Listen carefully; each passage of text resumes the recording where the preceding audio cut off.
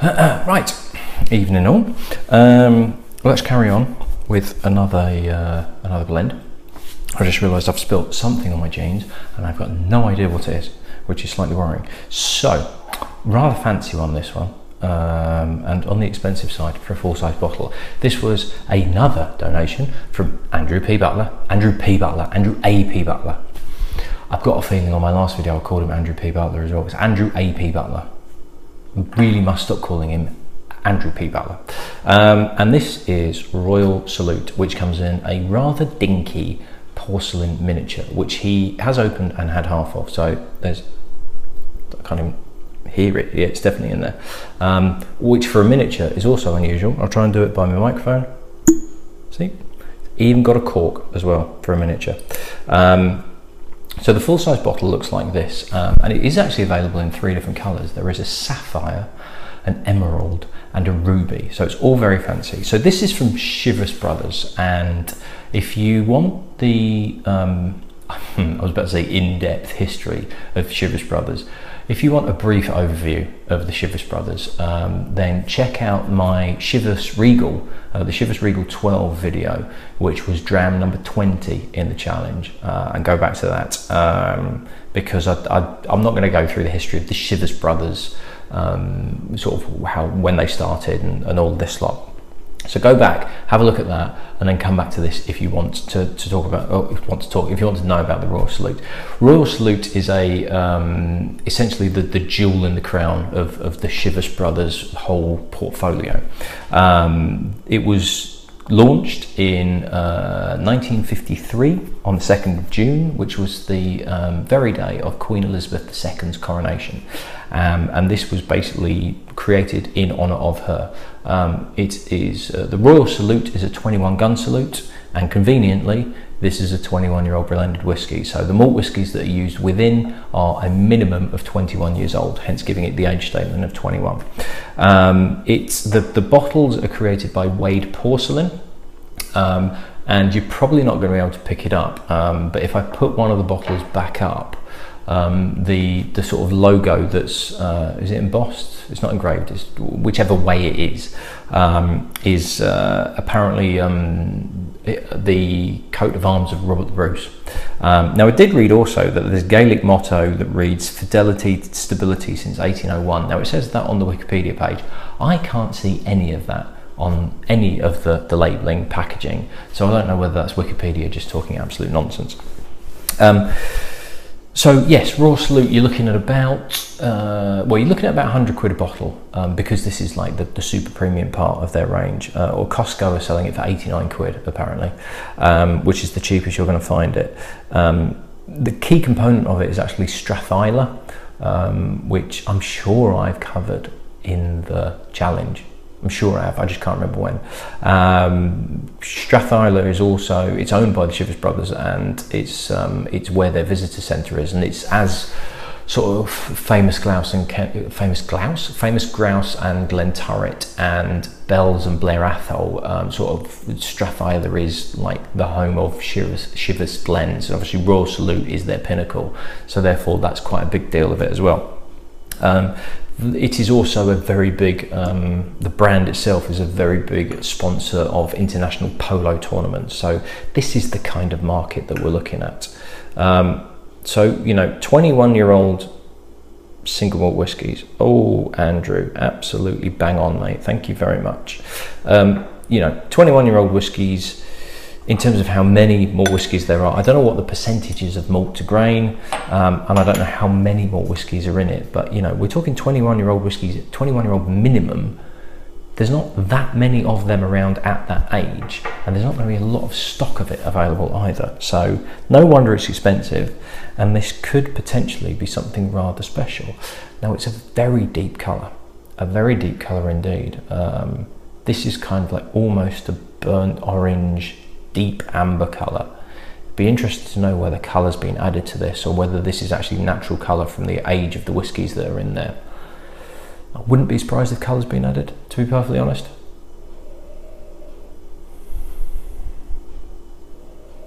No, I wasn't expecting that nose. I was expecting something quite rich and sherried, and it is quite minty of all things. And it's like a mint fondant.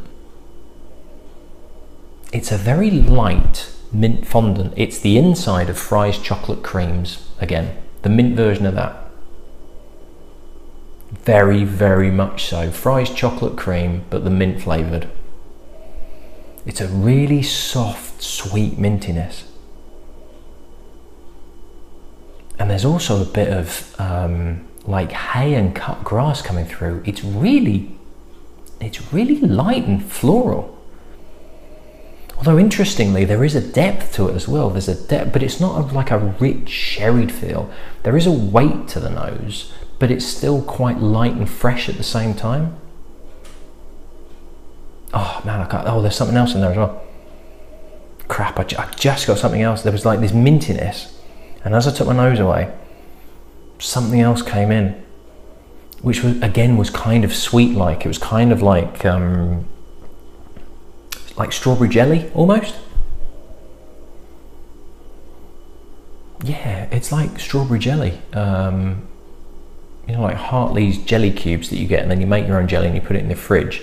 So it's not an artificial sickly sweet jelly that you get in like pre-made jelly pots. It's when you make jelly yourself, and you probably have slightly too much water in it, so it's a bit of a lighter strawberry jelly. It's a proper candy store, this one. It really is on the nose.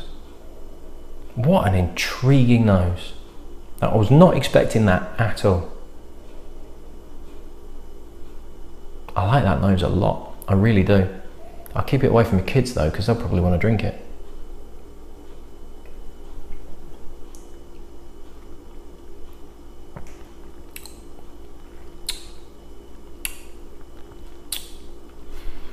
Definite influence of grain. There's a juiciness from grain coming through there, and it almost overpowers it slightly. Not too much though. Yeah, 40%. But there's none of the mint that's on the nose. I'm still getting it. There's not really any of the mint, there's not any of the fruitiness. It's more of a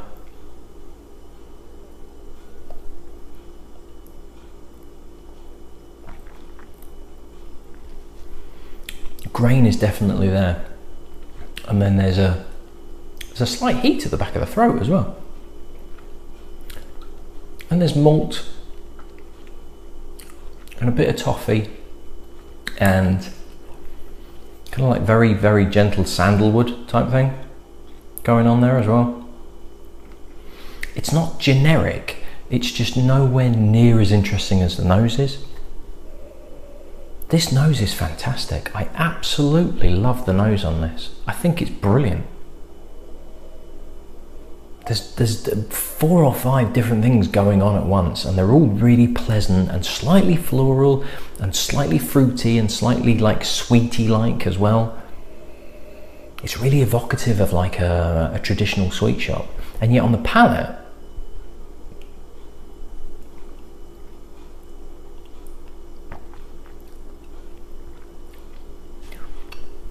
there's a little bit of heat to it. The grain whiskey is almost overpowering the malt whiskey flavours. It's not harsh, it's not rough. It's just, it feels like it's masking some of the flavours that would be there.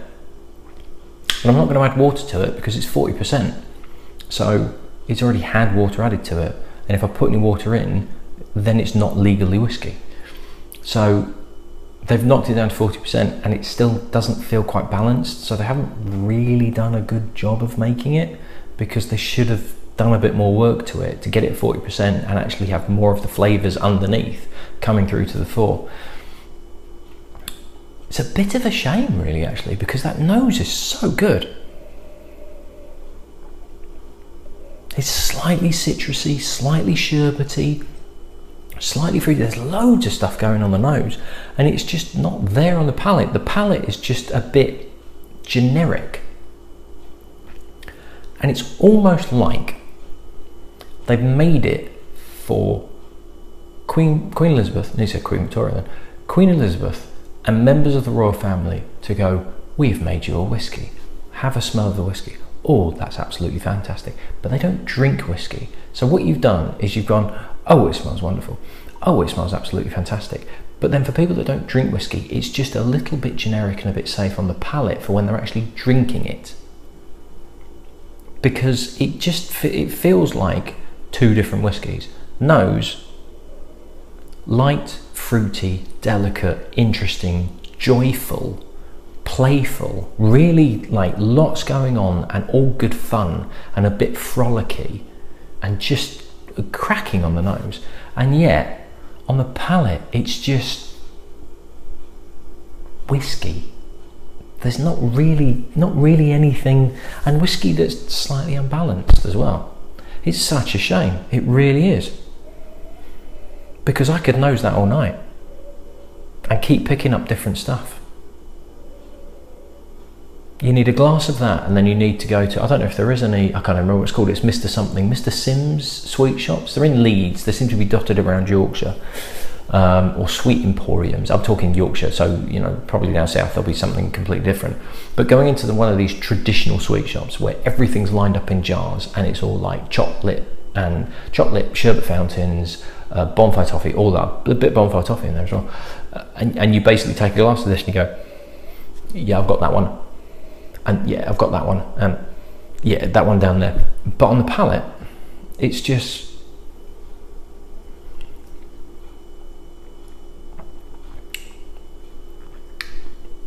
it's just a blended whiskey where you can taste a bit of the grain in there, and then the rest of the whiskey, the malt whiskies are kind of bringing just a slightly generic flavour. It's such a shame. It really is, because it starts off so well, so good, that nose, absolutely fantastic. And then it's just a big letdown. Oh, it's a shame that. Because I was really, after nosing that, I was really hopeful we were going to get something really special. And the nose is almost worth 90 quid a bottle. But the palate, unfortunately, isn't. So if you can get me a nose of it for about 40 quid, probably be all right. Anyway, right, that's me done. I am away tomorrow night, so I am slightly ahead of myself because I'm going to have to upload and then basically unlock it tomorrow, because I'm on some work meeting overnight. We all have to go out for a meal and pretend we like each other. Joy. So if anybody does know of any jobs going out there, ideally within the drinks industry, because I don't work directly with drinks brands, but if anybody does know of any jobs going, ideally in the Yorkshire area, please do let me know, because I am looking, and I'm starting to look quite desperately. But yes, interesting. Definitely a whiskey of two halves. I shall see you in the next one. Cheers.